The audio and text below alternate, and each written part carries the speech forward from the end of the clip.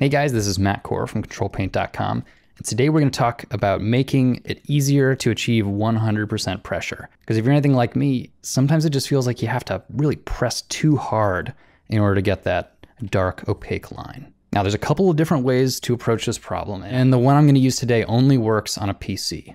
But to start off, we're going to close Photoshop, and one option would be to go into the Wacom tablet properties and customize the tip feel. The problem with this is that out of the box, it doesn't allow you to really soften up the required pressure enough. You can do it a little, but what I want to do is say, I only want to apply half as much force to achieve 100% pressure. And at the time of recording this video, that's not something Wacom allows. But if you have a PC and you're willing to sidestep this limitation a little bit, I'll show you how to change two numbers in a text file, save that text file, and we can have half pressure. Okay, so let's get started. The way we do that is we start by opening the task manager. And this is just going to allow us to pause the important service. Oh, if you don't know how to open the task manager, that's Control-Shift-Escape. So here I'm in the Services tab. And now I just scroll down to find Wacom Professional Service. This is the service associated with the driver, so we just need to right click and say stop.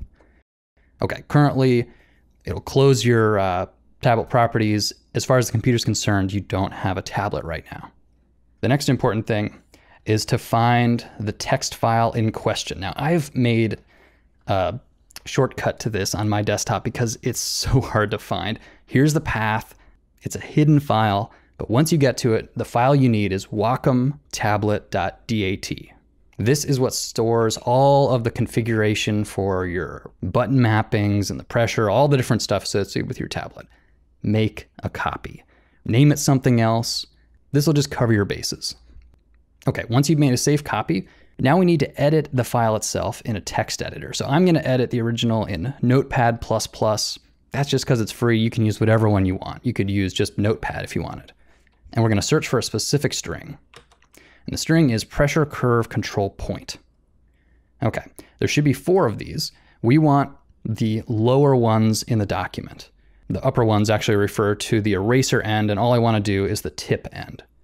Now you'll notice there are 2 pairs of numbers. These represent the midpoint of the pressure curve and the full extent of the pressure curve. And what do we want to do? We want to reduce the force required by 50%. And the force required number is actually the first half of each of these pairs. So right now they're a pair because it's just a 1-to-1 relationship. But we want to just take that first number, the force required number, and cut it in half. So I'm going to cut my first one, which in my case happens to be 1023. Yours might be different, but I'm going to cut it in half. So I'll say 500. And then my second one starts at 2047, and I'll just call that 1000. Doesn't need to be exact. Okay, so now there are no longer pairs. I have reduced the force required by half. So I save my change, close the text document, and then as soon as I go back to the task manager, I'm going to restart that service. This just sort of reboots the driver. And now we see if it worked. If you've left Photoshop running this whole time, you're going to need to restart Photoshop. That's just has to do with the way it initializes. And now let's try it out.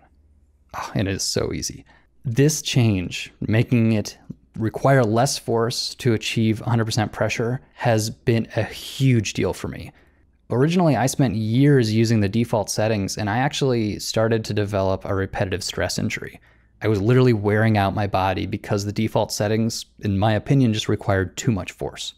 So someday Wacom might acknowledge this, and they might allow you to make this change within their Wacom tablet properties, but so far they haven't. So I really encourage you to try this out. Change those 2 numbers, and it can make a world of difference.